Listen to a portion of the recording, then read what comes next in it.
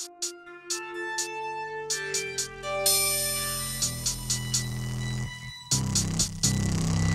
welcome back everybody to a mini tutorial series of Elite Dangerous I'm going to start today. This mini tutorial series will try to familiarize yourself with the basic instrumentations as well as the basic controls of Elite Dangerous.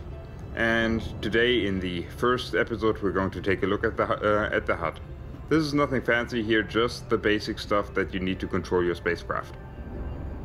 So, the first thing we're going to take a look at is the navigation pane, which displays all the celestial bodies as well as stations, and it can be used to select them and navigate to them. As well as the galactic powers overview, the system map and the galaxy map, which we're going to take a look at a later stage. These are generally not used in combat, so disregard them for the moment. The next thing is the transaction panel, which displays all your bounties, your combat claims, as well as fines you may have incurred. The next thing is the contacts page.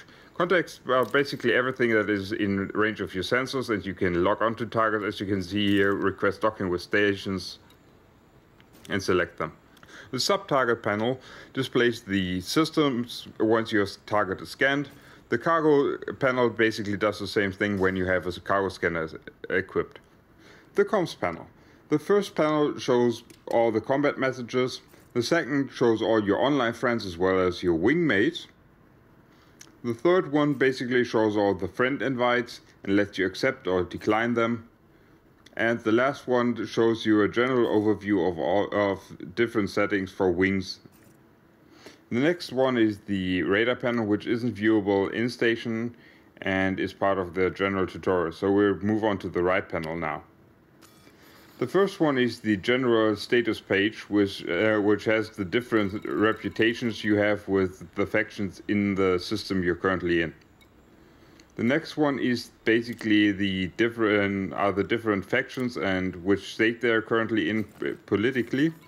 The final step shows your current balance as well as your rebuy costs, which are very important. Then you have the general statistics page. And last but not least, we'll take a short look at the system permit pages.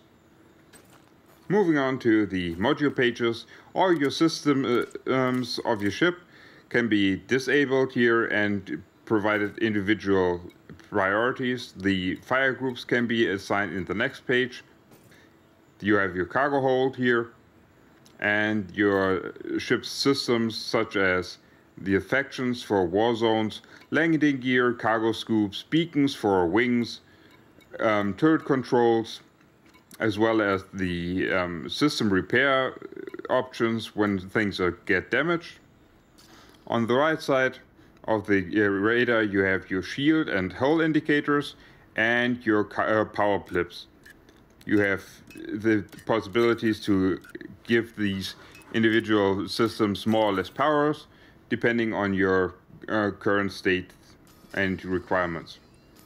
On the left side you'll see a wireframe indicator of your current target, as the station you see here, and some general information. In the next part we'll take a brief look at the different controls and what they do when you're flying. Thanks for watching and hope to see you in the next one. Bye!